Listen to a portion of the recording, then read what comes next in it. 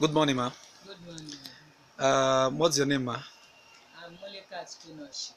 Okay. How long have you been suffering from this stroke challenge? Last year, August, 29th of August last year, That is about 2015. a year plus now. Yes, 2016. Okay. And you have been taking some medications? Many different kind of medication I've been taking. Well, what are their effects? Have they had any effects on you? At all. Once I take it, it feels as if it's going to work, but later it will just drop. To drop. Okay. Ever since you come across STC 30, how do you feel now? I'm feeling all right. Even I'm lifting the hand, everything. I'm walking without using stick. Without using your stick? Yes. Wow, this is your stick, right? This is my stick. Okay, that's a very good one. Can you lift up that hand now? Yes. Wow. Very soon you are going to be very free. How many packs did you take for just this? 2 packs. 2 packs. Yes. Well, just in 2 weeks. In how many days did you start getting the effects? The 4th day. The 4th day Yes. you started lifting up your hands. Of my hand, yes. Wow. And ever since you had that this challenge, you've not been able to lift it at all. And you cannot walk alone. At all. Without stick I can't. Now you can walk. I can walk now. You can stand up. Can you stand up and let us see?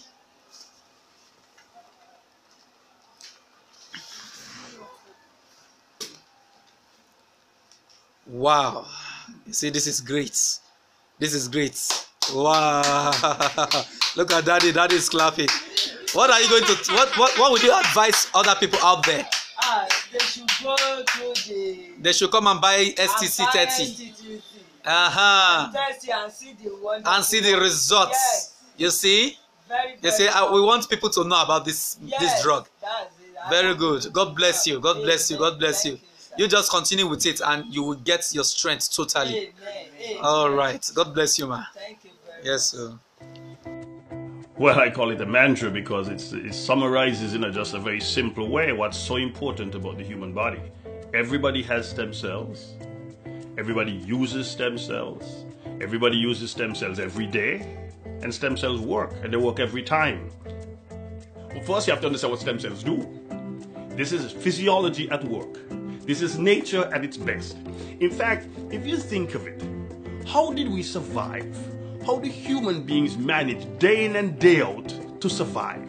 Because all the cells in our body are constantly dying. We put up a good fight, we have an immune system, we have all types of defenses in the body to protect us. But eventually, the cells die. So we have to literally restore, rebuild, replace, replenish those cells. And so the repair mechanism must of necessity be there. It's like having a war where soldiers are dying on the front. If you don't have troops to replenish the front lines, you've got a problem. And that's what the stem cells do. They literally provide, in a sense, a constant supply of new cells for all the various tissues of the body. But this evolution has really followed a pattern. The pattern was this. We were persuaded that since cells make organs, organs make tissues, tissues make bodies, if we get good healthy cells, we'll make healthy organs, which will form healthy tissues and healthy bodies. So the focus was, what can we do for the cells to feed them? Give them what they need and they'll be healthy, and then they'll produce healthy organs and healthy tissues and healthy bodies. What we didn't stop to think about was this, and this is really evolution, that now we've come to realize that, look, you could keep feeding the troops, supplying the troops, arming the troops, equipping the troops, providing for the troops, but they'll die. And eventually you need new troops. You need some way of replenishing, repairing, restoring the activity on the front line. And that's why stem cells, in a sense, is the pièce de resistance. For me, it is the leading or the cutting edge of nutrition and supplementation today, undoubtedly. Why? Stem cells are held in the bone marrow. If you think of it, you could consider the cells to be held by adhesive in the bone marrow. I went to India for surgery after doing 2 surgeries for prostate cancer here. Unsuccessful ones. So I had to go to India to do the surgery. There they did 4 surgeries for me, obstructive surgery and the wrist surgery. And virtually, I came back to Nigeria. But only in December last year, my prostate came back, started relapsed. And just about 2 months ago, so I came across somebody while I was in note. They want to give me another surgery. I said no. At my age, I'm 70. I cannot do this surgery again. I'm afraid of anesthesia. So he introduced me to these drugs, and I bought 2. In fact, on the 5th day, I started realizing that I could relate very well.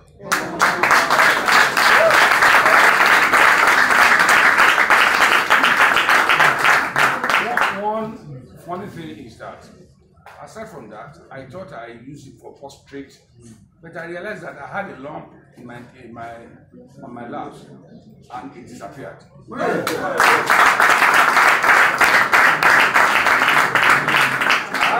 That was on my arm. They all disappeared. It was all. And as a matter of fact, people kept telling me each time I went to church that you look younger. I'm here.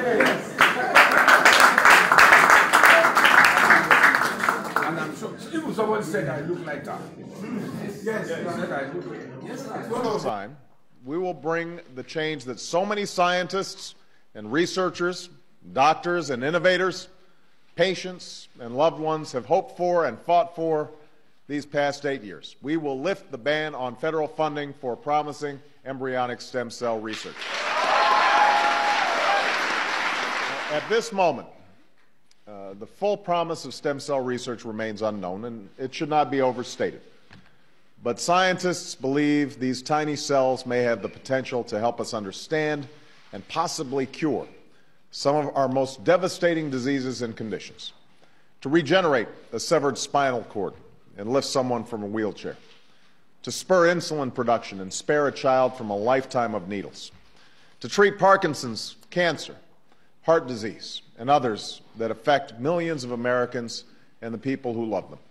From life-saving vaccines to pioneering cancer treatments to the sequencing of the human genome, that is the story of scientific progress in America.